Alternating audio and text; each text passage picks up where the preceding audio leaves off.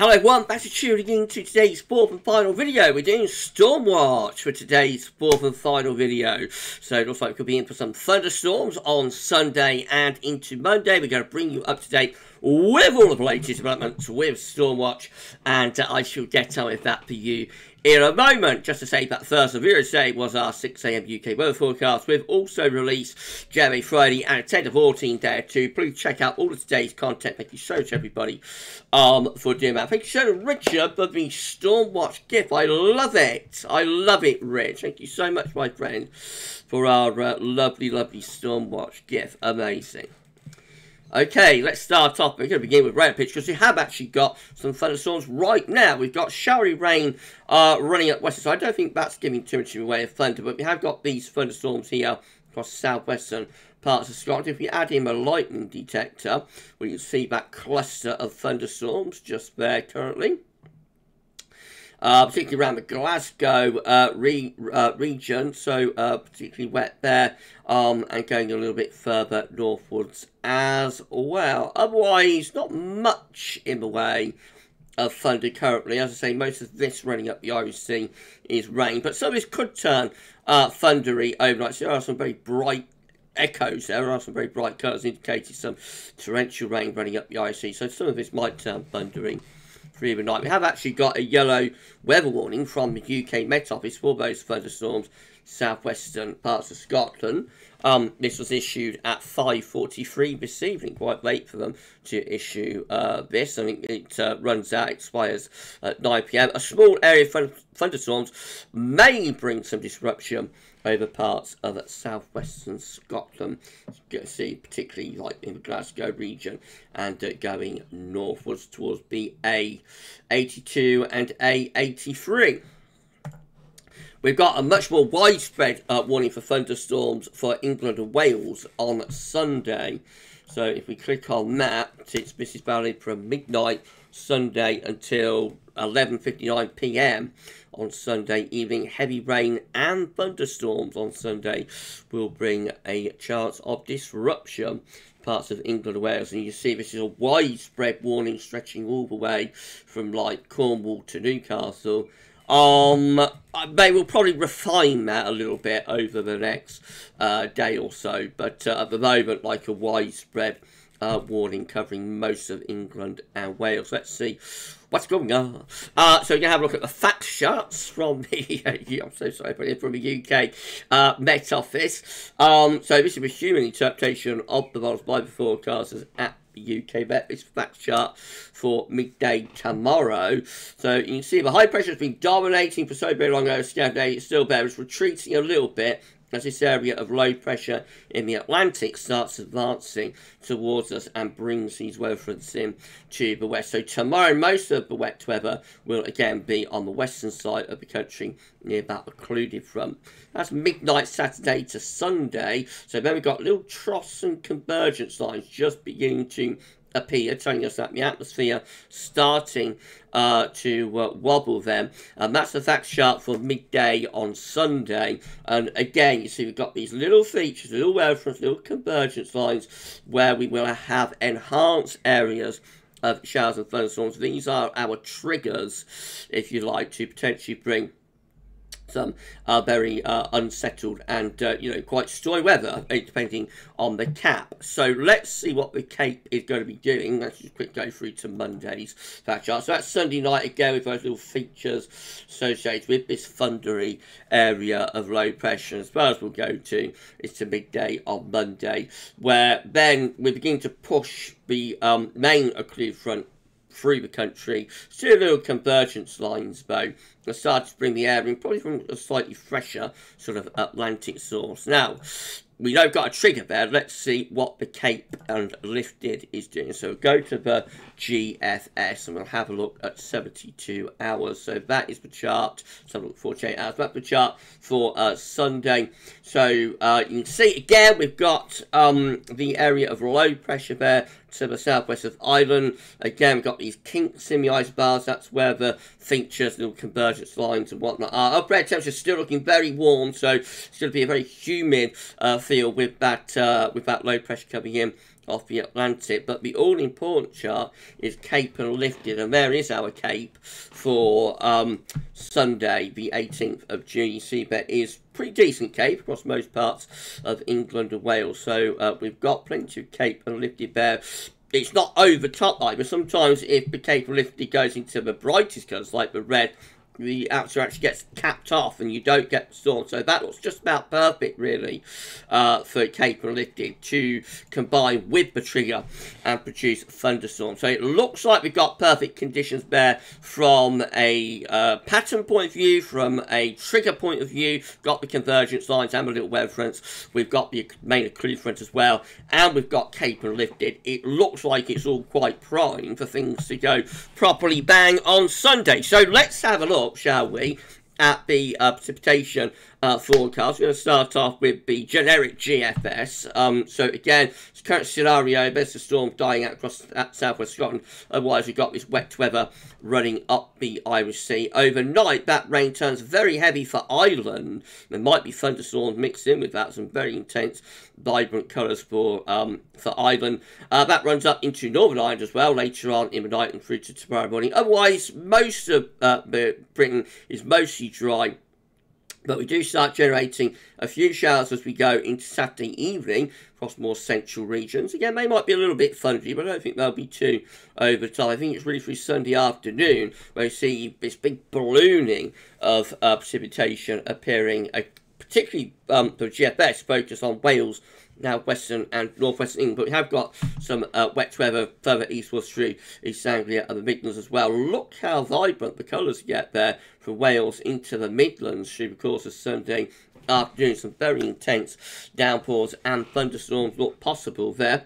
Could be merging into longer spells of rain as well. So, you know, this could be a really intense rainfall that we've got here on Sunday. Very bright colours there over northern and eastern England overnight Sunday into Monday as the whole area of wet weather trundles its way northwards. And then we're into Monday, where we're into much more of a sunshine and shower type scenario, I think, as opposed to like thunderstorms. There might be some thundery activity mixed into some of those showers, but you notice wind is much more from off the Atlantic, so it should be quite a fresher feel, I think, by the time we get through to Monday, but still quite warm. This is a high-resolution Arpège model. Again, this shows that we've got precipitation running up the Irish Sea through Saturday afternoon and into Saturday evening. Otherwise, not much going on Saturday night. You know, the GFS was showing showers through Wales and Midlands on Saturday evening, Saturday night. Arpège not interested in much at all. But the main event starts on Sunday, so you see these heavy showers and possibly thunderstorms coming up from France there on Sunday morning. May carry on moving northwards into the Midlands in particular during the course of Sunday afternoon. Not going over the top with the intensity with the colours as like the GFS does. Melligan Arpège can, you know, be a little bit toned down compared to some others, but you see clearly quite a lot of precipitation pushing northwards. Some of that might be spells of rain, some of it, we've got the brightest of the colours, the most intense rain being predicted, could be thunderstorms. It all heads northwards overnight, Sunday night into the northern part of the country, so Monday start delivering just sunshine and showers, although there is a hint of more heavy downpours maybe coming up from France there on Monday night into Tuesday morning. Another high resolution one. All these are going from the Weather Outlook, by the way. Thank you so much to our good friends at Weather Outlook, to Brian. Hello to Brian and everyone at too. Check out Weather Outlook if you'd like to see the charts for yourself. This is how the WD icon is looking. Another high-res model. Again, we've got the wet weather initially up the Irish Sea and in the west through the course of tonight and tomorrow morning. Otherwise, not a lot happening further eastwards. Tomorrow will be a very humid day, I think. Probably more cloud than today, but still some sunny spells, central and eastern regions, and I would imagine quite high humidity, so quite an uncomfortable feel. Now, the storms coming up from the south, or precipitation coming up from the south with Icon, actually is a little bit further eastwards compared to other models. So the most intense rain here is like through the Midlands and East England. So there's a bit of uncertainty about that. The GFS wants it to be Wales and Midlands, Northern England. Arpège directly through central southern England, Midlands up to northern England. And Icon has it like the Midlands, or the heaviest of it anyway, like the Midlands through to East Anglia and Lincolnshire as well. So a little bit of uncertainty about that. But it's just general variation of the theme. And the UK Met will refine, you know, where the worst of the storms will be as we get closer to Sunday. They have all these downpours pushing northwards through the course of Sunday afternoon, Sunday evening. It heads up into Scotland by Monday morning, very into sunshine and showers. That's Monday night, Tuesday morning. Again, there's further downpours possible, especially in all parts of England. This is a high-resolution WRF model. So, again, this is from Metro Seal, by the way, different website for this one. So, again, overnight, we're going to have wet weather up the west side of the country, otherwise not that much happening tomorrow. Most of the showers are in the west, but by tomorrow evening, some showers and storms possible there through parts of the southwest Midlands, in particular around the Bristol area, Gloucester, Herefordshire, that sort of area, pushing northwards into other parts of Midlands, but fizzling out as it does so. And then, of course, the main event that we're focusing on is Sunday. So here we go. This is how things blow up through the course of Sunday afternoon, Sunday evening. Some very, very bright, vibrant colours there, particularly light through Wales and into the Midlands, central southern England,